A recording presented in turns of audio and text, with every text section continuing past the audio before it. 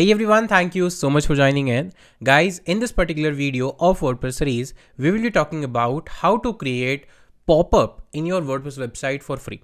So what is pop-up? Pop-up something, let's say if you are visiting a website and if you want to show some offer, some discount, some query form to users, then the best way to show it in form of a pop-up. Pop-up is just a small, you can say, dialog box that pops up when a user is visiting a website or clicking on a particular button. And you can show anything. Let's say if you want to show offers, query form, you want to show newsletter subscription, anything or everything that you want to show to the user in terms of information, you can do it using easily a pop-up builder.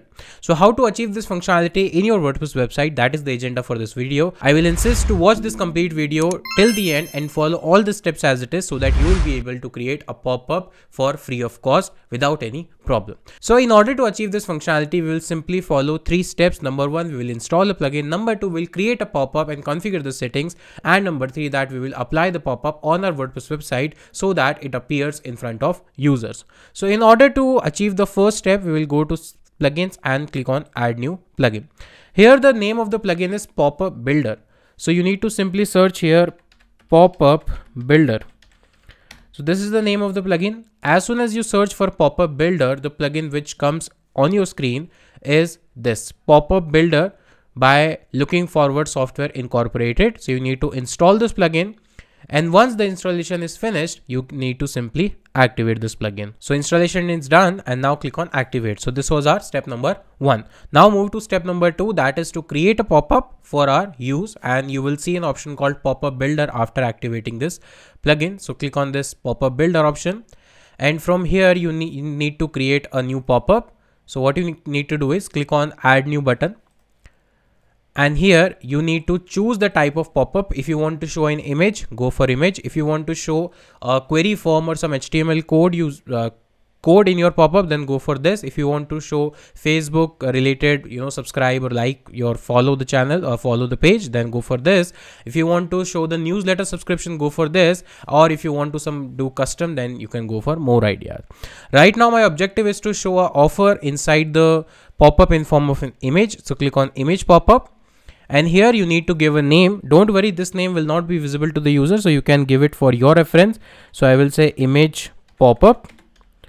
This is the name of the pop-up. And now if I scroll down, I'll see image settings. So I need to add the image which I want to show to my users in form of pop-up. So what I'll do, let's say I want to show a 10% discount offer. So 10% discount offer image. So let's say I take any image from Google just for educational purpose. This is not a actual website.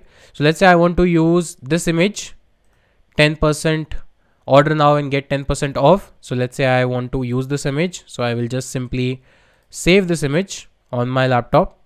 You need to use your own image and not recommended to download from Google because they are copyrighted images. And now if I want to add an image, so I need to upload it. So I'll go to upload image, select files, and from here I need to select the file or image that I need to show to the user. So right now this file is selected and this will be my pop-up image.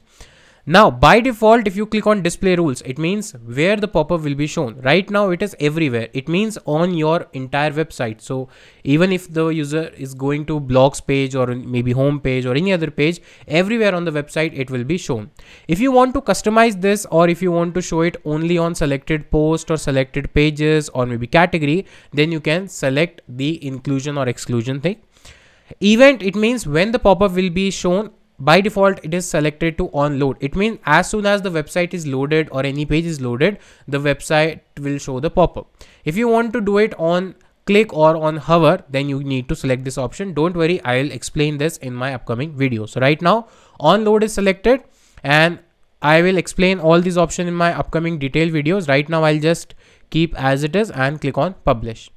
So it means as soon as I will reload my website, a pop-up will appear in front of me because it is auto load pop-up. So let's reload the website. And as soon as I reload the website, you can see the pop-up is there in front of my, eyes and on my screen. So I can show this to my user. Right now, the pop-up is so big and it is covering the entire screen. You can adjust the size by coming back to the pop-up settings, and you can see for design. So you can see what theme you want to use, how much size you want to keep it, what is the opacity, everything. You can also see the different options which you can use in order to customize this entire pop-up, and you can, use it according to your website theme. But you can simply show a pop-up by this, pop-up builder option, where you can create a new pop-up. You can choose the type of pop-up. So let's say I want to change the theme. You can see if I want to add a border, not border, right? There are multiple options. Then according to these options, there are other options as well. So let's say if I select this one, and if I, update it. So let's see what changes are there in my pop-up. If I refresh the page, now you can see the background, there were some lines in the background. It is not there, and there is a close button as well. So you can change this, and if you want to resize, go here, and then you can go on to dimensions. Right now it is auto. If you want to keep it, let's say 30% of the screen size, so click on 30% and then click on update. Now the pop-up size will be 30% of the total width or dimension of the website, like this. Now the pop-up is smaller as compared to the previous option. So this way you can customize the setting of the pop-up. You can change the timing, and let's say if you want to show this pop-up not immediately the page is loaded, let's say maybe after 10 seconds or 20 seconds when the page is loaded, so you can go to events, onload means if you want to delay, let's say you want to show after 10 seconds when the page is loaded, not immediately. So you can simply type 10, and once it is done, click on update. Now this time the pop-up will not be visible just after the page is loaded. It will be visible to the user after 10 seconds. So let's say if I refresh the page and now count to 10, 1, 2, 3, 4, 5, 6, 7, 8, 9, and 10. So the